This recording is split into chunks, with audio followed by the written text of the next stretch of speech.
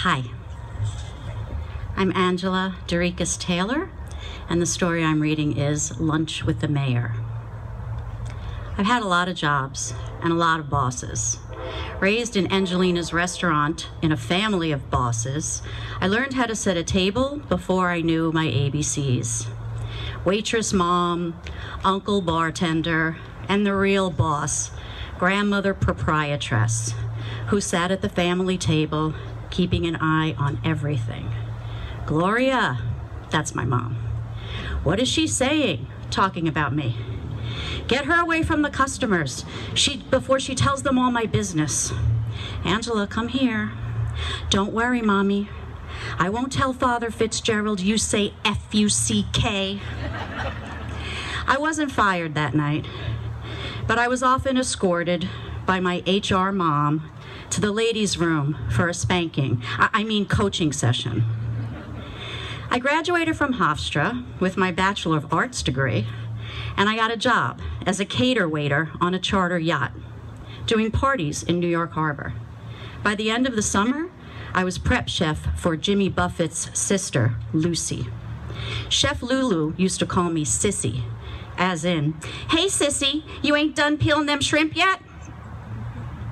She was a delightful boss. But really, it's nearly impossible to be anything but when your work entails being out on the water, looking out at a sunset behind the Statue of Liberty.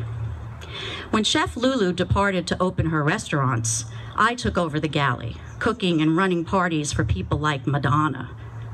I had to sign a non-disclosure, so I can't tell you any more about that. In the winters, I was cooking on board for long-term charters in the Caribbean. And off-season, I worked as delivery crew, transporting people's yachts from one destination to another.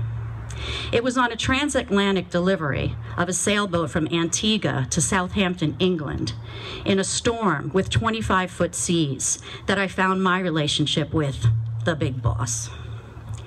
Then I turned 30. I was in Puerto Rico. I lived nowhere, owned nothing, and had no idea what I was going to be when I grew up. I heard about this El Conquistador resort being built on a 300-foot bluff at the corner of the island of Puerto Rico where the Atlantic Ocean and the Caribbean Sea converged.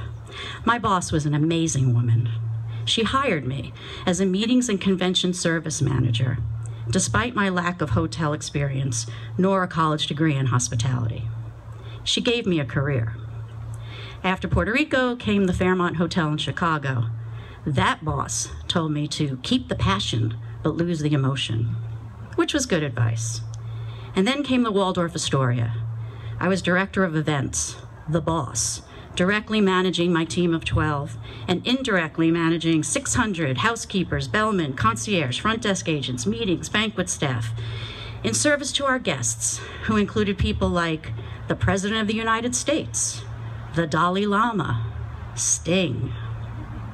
During the Waldorf years, I got married and gave birth to 2 new bosses, sons. Life-changing. One day, I kept Secret Service waiting to do a walkthrough of the presidential suite because I was on the phone, mediating an argument between my husband and my 5-year-old. I realized I needed to be home, so I quit. Just like that, I was a full-time suburban mom.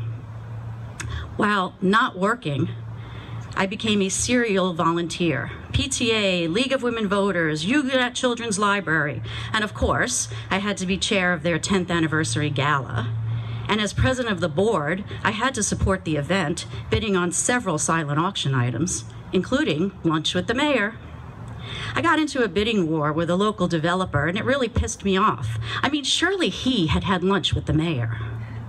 What was my winning bid? Well, let's just say it was enough for a nice dinner of 6 at Morton's. But it was for a good cause, a children's library, which is what I told my husband as I signed the check. During my lunch with the mayor, my hospitality career came up.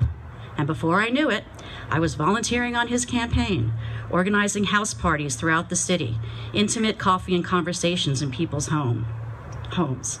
It was fun, but after 3 years of not bringing in an income, I needed to go back to work. I called the mayor to break the news that I would no longer be able to help him with the house parties. "What will you do?" he asked. "Find a hotel job.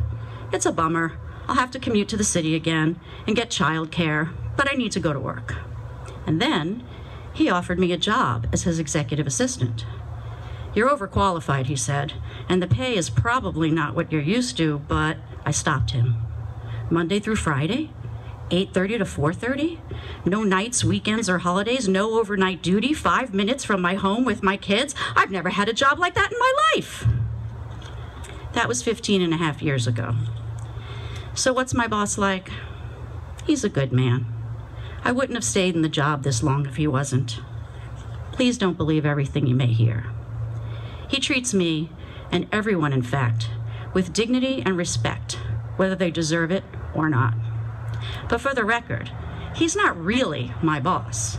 My bosses are the residents of New Rochelle, the taxpayers who call me up to complain and remind me that they pay my salary. And that's okay, it's true. It's my job to listen and try and resolve their issues. But they are really the worst bosses I've ever had. Not all, but many think it's okay to be rude and condescending, talking to me like I'm a moron, sometimes screaming profanities.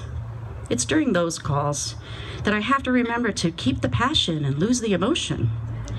So I take a deep breath, because I'm a yogi, and I look up to the big boss, and I ask for the strength not to channel my waitress mother and just tell them to F-U-C-K off.